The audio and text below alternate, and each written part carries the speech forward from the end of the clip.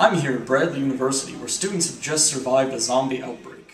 During the school's second game of Humans vs. Zombies, students were pitted against each other in a desperate battle for survival.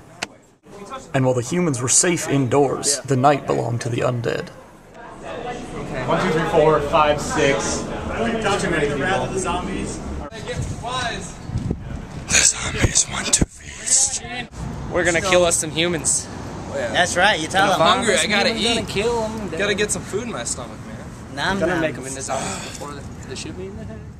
Cut off from support and trapped inside after a mission gone wrong, these humans have to come up with a desperate plan to get through a ring of zombies surrounding the building. You guys come, attack the zombies, and then we'll just stand there. It's a nice idea, but if one person stays there and the rest of us bait them, because they think that we're...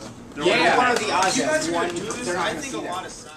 And while the game was unfortunately cut short after a student was arrested behind a sorority with binoculars, a two-way radio, and a knife, many students say they enjoyed the experience and can't wait for next semester's game. We caught some kid doing just, like one of our other guys just pushed another kid out the door and tagged him. That was my favorite part. My favorite Humans vs. Zombies moment would have to be after the mission at the Olin Hall, when everybody was outside after suffering a tragic defeat, and I mooned them. And I mooned them long and good. And they had no rebuttal to that because they know they got beaten down by me personally. We lost our leader. We gained a hero. Dipping to and from Constance and Dingledine every day and having Frank was a thorn in the side of many humans. Frank trying to jump out from behind. Me and Dean were walking down Barker trying to get to the gym. Frank comes up out of nowhere behind the car, wheeled around.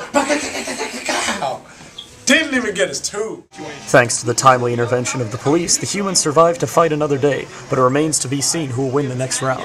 Reporting for Com 360, I'm Erik Johnson.